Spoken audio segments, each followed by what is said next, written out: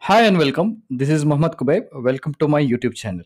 So in this video, we are going to discuss about a new feature which Microsoft has recently announced, which is Azure VM Regional to Zonal Movement or Zonal Migration. If you want to learn more about Citrix, Azure or AWS technologies, you can check out my bestseller Udemy courses. This is also available in Udemy for Business.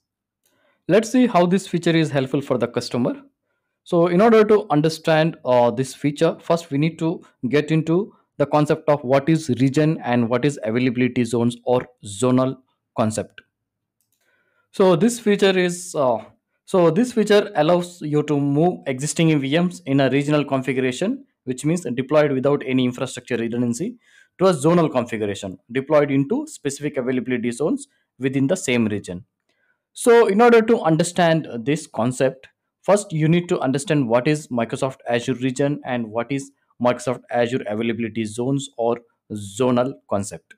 So, Microsoft Azure region is nothing but a place where Microsoft represents its data center. For example, let's imagine you have Microsoft data center available in UAE. So, here in UAE, we have two regions. One is UAE Central and another one is UAE North. Similarly, if you think about India, so we have multiple regions such as Central India, South India, or West India.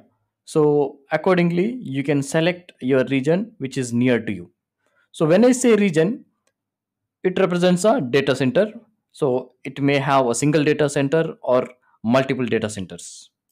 So if you deploy your workloads in a single data center, then often we refer it as a regional deployment. It means you're going to select a single data center, so that may not have any redundancy, etc. So if that particular data center goes down, then you don't have any services up and running from that data center, and you'll have a full outage.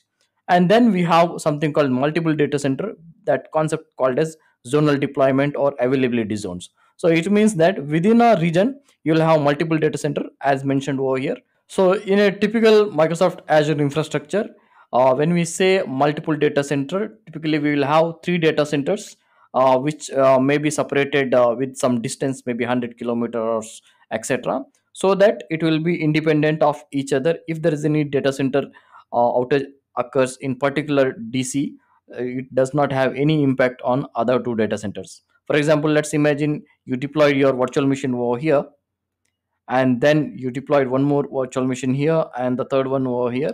For example, this data center goes down, then still you will have another two data centers to support your services, so you don't have any downtimes because of this. However, here let's say if you deploy one virtual machines over here, and if this particular data center is having a issue, then you will have a total outage.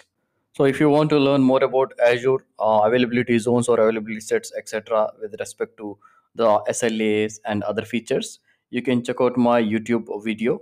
I'll put the link in the description. Let's see why this feature is important to the customer. So in order to understand, I will explain one scenario. So Microsoft has announced Microsoft Azure region in UAE back in 2019. So when they announced the region in 2019, at that moment, so there was no concept of availability zones. It means that Microsoft Azure data center in UAE, which is having only single data center, so which we call it as regional deployment. So if you wanted to deploy any workloads or any VMs, etc., uh, in Microsoft Azure UAE region, so it will be deployed it in a single data center. So if there is a failure in that particular data center, then you will have an outage.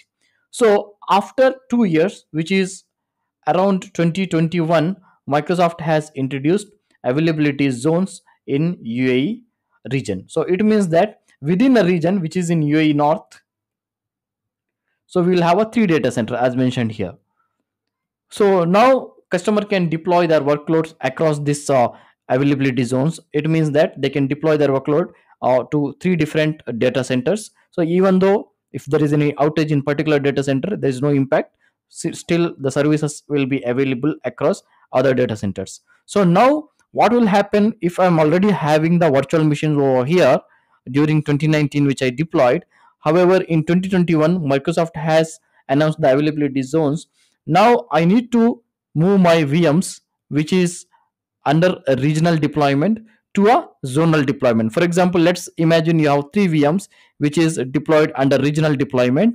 So now you need to move to the zonal deployment. It means that, let's say, the VM1 which you wanted to move to zone 1, the VM2 which you wanted to move to zone 2, and the third VM which you wanted to move to zone 3. So now what will happen after the movement? You will have the VMs across all three data centers. For example, if this data center goes down, still you will have two more data VMs in another two data centers. Similarly, if this goes down, you will still have the one more VMs which is available in one of the data centers. However, let's imagine if you have three VMs under the regional deployment and this data center is having some issues. So irrespective of any number of VMs you have it in that particular data center, you will have a complete outage because you will have a single data center when you choose a regional deployment. So one important note you have to make: whenever Microsoft introduce a new Azure region, so initially there won't be any availability zones. So later, after maybe months or years, they will introduce Azure availability zones in that particular region. So when you want to move from the regional to zonal, then you need this tool or this feature, so which we are going to do a demonstration today. So let's see the demo. I'm in the Azure portal over here. I have two virtual machines, so DC and demo zone. So I'm going to take this particular demo zone virtual machine and I'm going to do the zone migration. So if I go into the overview, so and then if you go into the availability, so under availability and scaling, as you can see under availability zone, it is not mentioned anything over here with respect to zones, either zone 1, zone 2 or zone 3. It means that currently this virtual machine is under regional deployment. So now we need to move from regional to zonal. So to do that, under this particular option, we need to select availability and scaling. So once you are here, then you need to select get started. So this will provide some of the options. So as per your requirement, you can change it. For example, the first one is name. The source VM name is demo zone. So the destination VM name, by default it will take the same name. If you wanted to change, you can change it. For example, you can put one, so that you will identify that what is the actual VM and what is the migrated VM. So however, if you wanted to keep the same name, you can do that as well. So in this demo, I'm not going to change anything. So if you wanted to further modify, you can select configure. So here in this option, you will have multiple settings. For example, virtual machine name you can rename, which I already mentioned, and then target resource group. For example, if you wanted to place this virtual machine in any of the uh, resource group, you can change it. So by default, it will create a new resource group. So if you don't want to create a new resource group, then you can select the existing one, and then you can choose accordingly as per your requirement.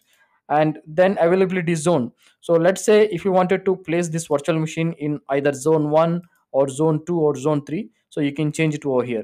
So one very important thing, before you place your VMs in a availability zone, for example 1 or 2 or 3, first you need to check whether the particular VM size is available on that particular zone or not. So if that particular SKU is not available, then you have to choose either the other SKUs, or you cannot move it. So that is very important. So we need to check the size availability in that particular zones. So in zone 2, I have the availability of particular SKU which is due to SV3, or if I want to change it to some other SKU, that is also possible. So there are many available sizes in zone 2. I can choose accordingly. Similarly, let's say I wanted to choose zone 1. So here also in the zone 1, we can see there are many VM SKUs available. So as per your requirement, you can choose which size you want for that particular VM post migration. So in most of the cases, we are going to keep the same SKU. So in this example also, I'm going to keep the same SKU which is due to SV3. So I'll click on save changes here, and then under nick, so by default it will create a new nick, so which is by design, you cannot change it. However, some of the parameter you can change it over here. So for example, let's say accelerated network, where you want accelerated networking or not, you can turn off it if you don't want. and similarly other options over here with respect to subnets, etc. So I'm not going to change anything here. So similarly, the third option is related to vnet. If you wanted to change anything with respect to vnet, you can do it. So if I go to configure, so by default it will take the same source vnet. So if you wanted to do any changes over here, you can do it. So otherwise, if you don't want to modify anything and you want everything as similar to your source vm, then do not change anything, keep as it is, and we can cancel this option, and then we can hit on validate. So the validation is completed successfully. So now we need to agree on this, and we can select move option. So now what it will do basically, so it will create a snapshot of the VM disk, and from that snapshot it will create a new disk in that particular zone, which is zone 2. So once the disk is created in zone 2, then it will create a VM and attach that particular zone to disk to that particular VM which is in zone 2. So this is how it will move the virtual machine from the regional deployment to zonal deployment. So one important thing you have to make a note here: post migration or post movement, you will have the virtual machine in the source region. So it is not going to delete automatically. It is your option whether you wanted to delete the VMs from the source region or no. So this is the one task you have to do post migration. So the migration is completed. As you can see here, it is saying that virtual machines moved completely.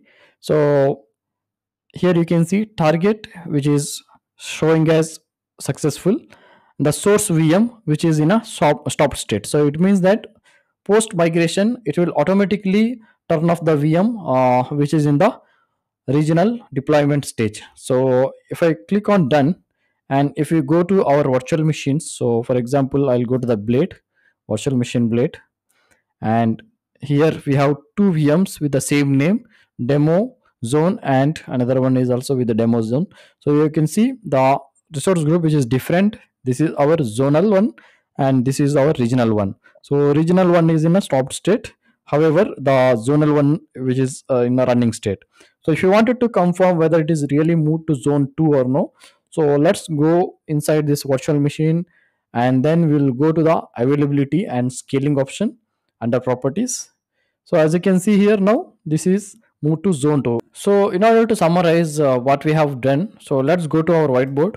So as you can see, we had a virtual machine over here initially, the demo zone, and then we used that option for the migration and moved this virtual machine to zone 2. So now we have a same virtual machine in both the place, one in zone 2 as well as another one is in the regional data center. So once you verify everything here in the zone 2, then you can either decommission or delete these virtual machines, and you can use this virtual machine which is in zone 2 going forward. So this is how we are going to do the zonal migration for the existing virtual machine which is deployed in the regional data center.